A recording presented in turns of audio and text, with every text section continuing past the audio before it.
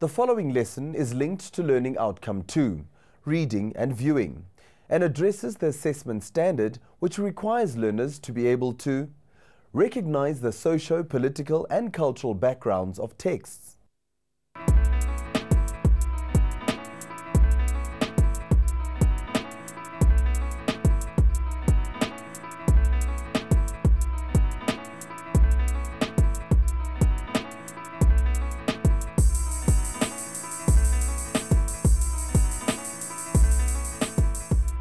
where do you think these shots were taken? It seems to be a place where arts and culture are important. Here are some more clues: a stage, an audience and lights. You've got it.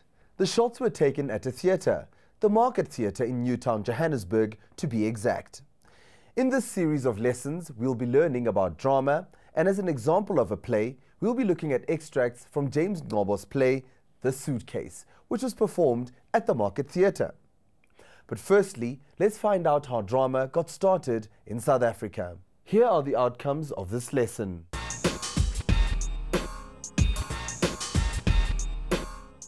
By the end of this lesson, you should be able to state some of the key events in the history of South African theatre, discuss some political and cultural influences on South African theatre. South Africa has a rich oral tradition of storytelling, and the history of South African theatre also goes back a long way. In 1830, a play entitled Kykie Kekelback, or Life Among the Hottentots, was written by Andrew Geddes Baines and performed by the Grahamstown Amateur Company. And in the early 20th century, missionaries used drama in education. In the 20s and 30s, stage performances became an increasingly popular form of entertainment. At this time, groups such as the Mthethwe Lucky Stars and the Bantu Dramatic Society made this kind of more formal theatre accessible to more people. In the 30s and 40s, South African theatre became even more popular with the emergence of Herbert Dhlomo. Herbert Dhlomo was the first black playwright to be published in English, and he was the first to use theatre to challenge colonial domination. Then, during the 50s, theatre groups like the Bareti Players and the African Music and Drama Association formed in areas where performing arts was popular, such as Sophiatown. These groups were part of an exciting development in theatre that saw a range of styles and traditions being mixed together. For example, singing, dancing, humour and jazz from American theatre were combined with English and African traditions. But as exciting as these developments were, theatre could not escape the discriminatory laws of apartheid, and so during this time, black theatre practitioners were not allowed to work in the so-called white theatres.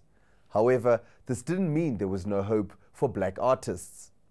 In 1959, King Kong, a theatre musical, opened to multiracial audiences in South Africa and went on to have a successful season in London.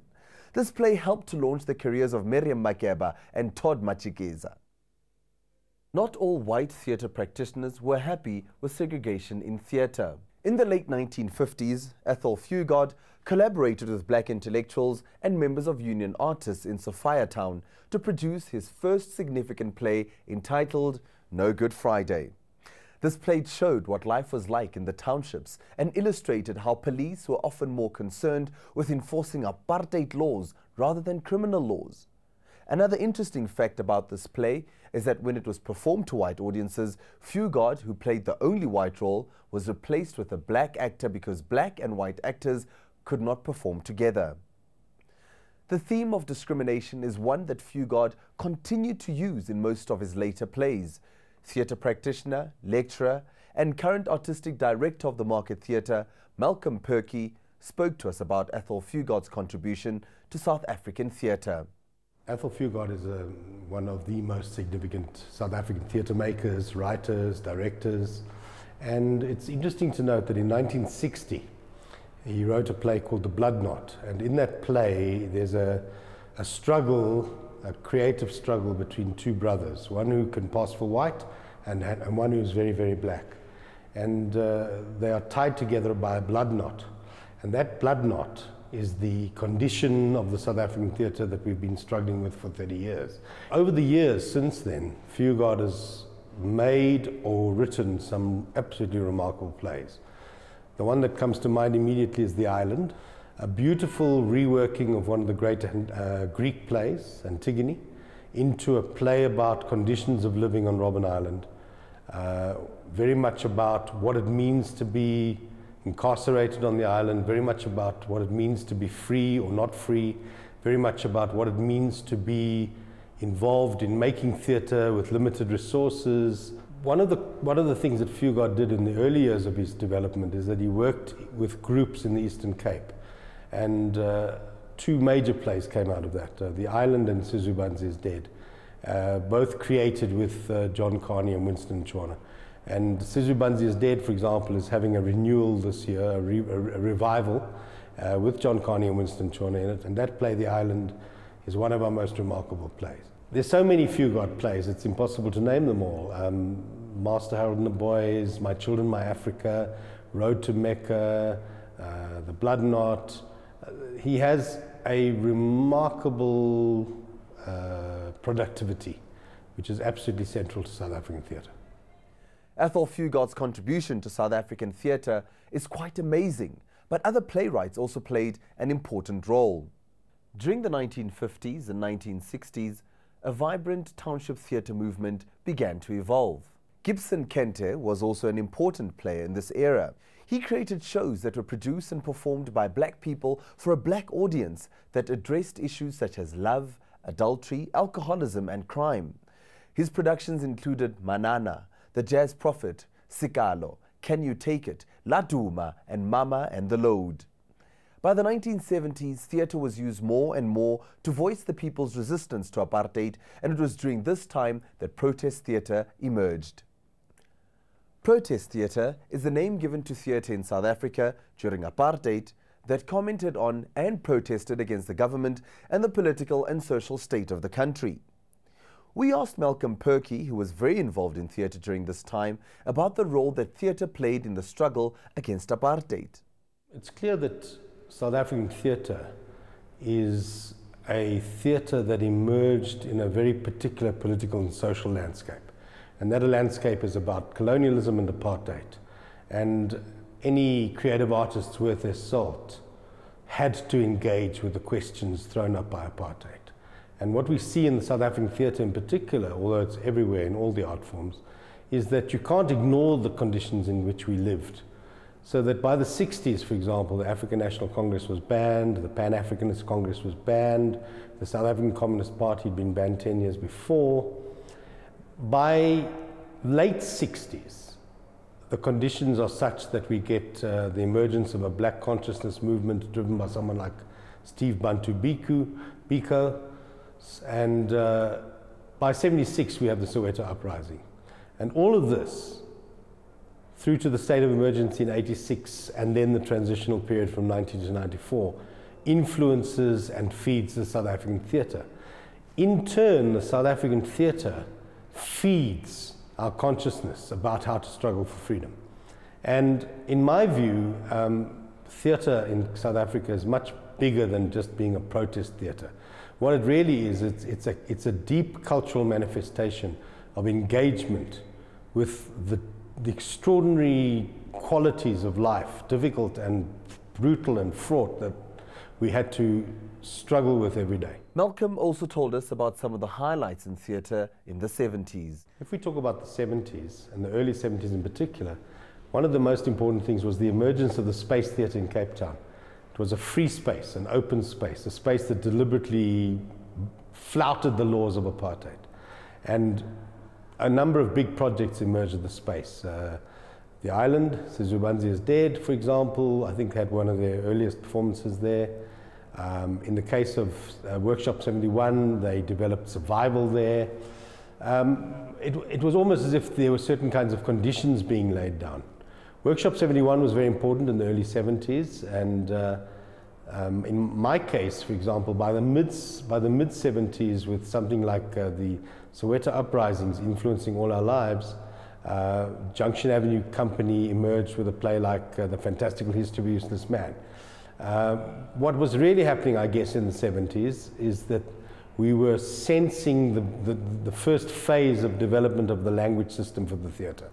So on the one hand, we had black consciousness theatre, drums, flute, poetry. On the other hand, we had the strong works of Fugard emerging. In another corner, we had Workshop 71 setting out a certain kind of theatre. We also had the beginnings of the possibility that theatre would emerge in the trade union as a cultural form of struggle.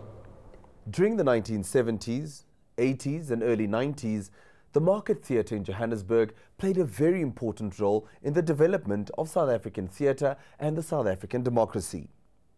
Since the play we're going to be examining in this series of lessons was shot at the Market Theatre, let's hear a bit more about this theatre's particular history. The Market Theatre occupies an extraordinary building.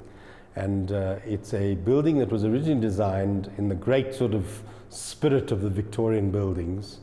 So it's very large, it's very beautifully designed, it's quite extraordinary. Nobody would build a fruit market like this anymore, anywhere in the world. It was built in 1912. By the late 60s, it was clear that it was no longer able to function in this area. Exactly why, I'm not sure. I think it wasn't just literally big enough for a fruit market anymore. And so there was a chance in the early 70s that the building was going to be knocked down. Thank goodness that certain individuals, Manny Manham and Barney Simon among them, and certain city councillors, even in a apartheid city council, had enough long-distance sight to know that they had to save the building. And if you go into the main theatre of the Market Theatre, it's so obviously a space that's like a great Shakespearean place or like a great theatre for an amphitheatre space. Seeing as though the Market Theatre is well known for its protest plays, we asked Malcolm Perkey if he could shed a bit more light on the topic of protest theatre.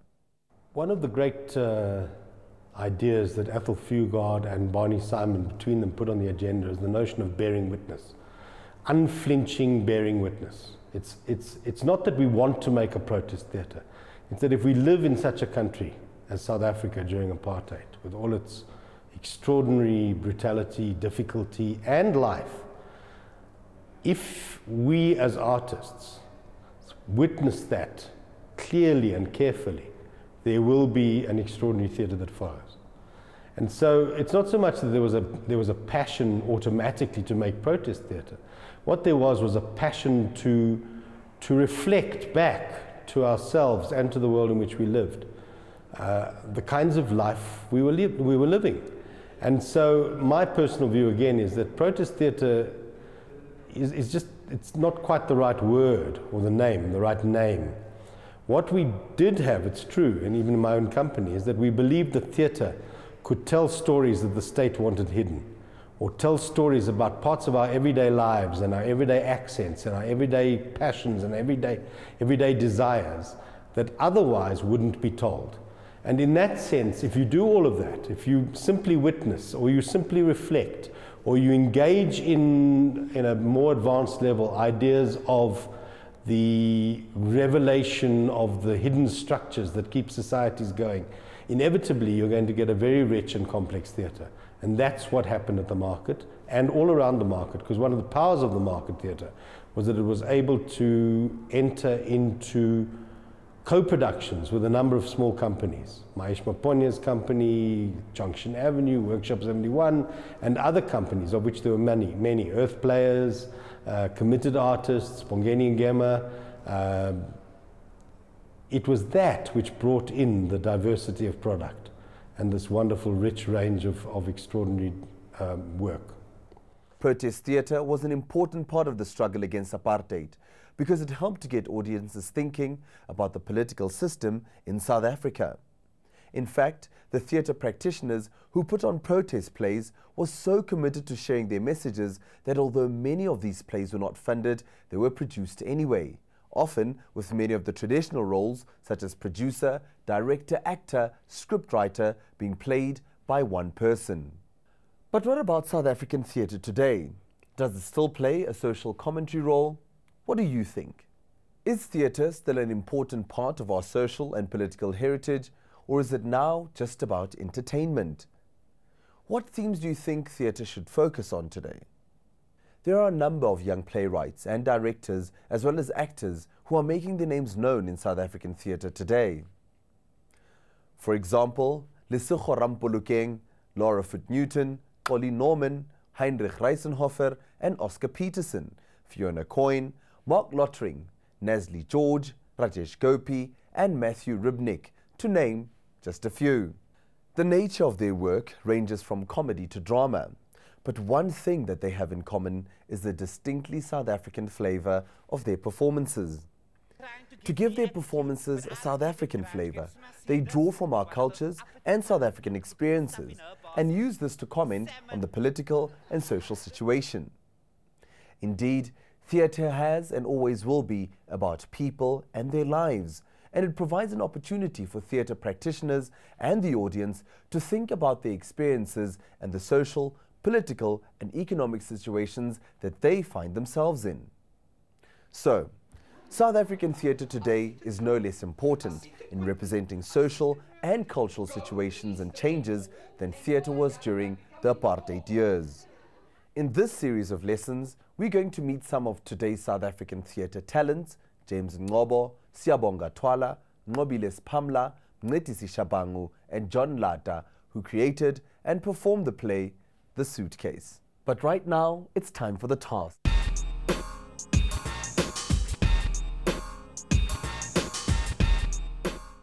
Read an Ethel Fugard play such as Sizwe Banzi is Dead, and then answer the following questions. What was the socio-political climate in which this play was written?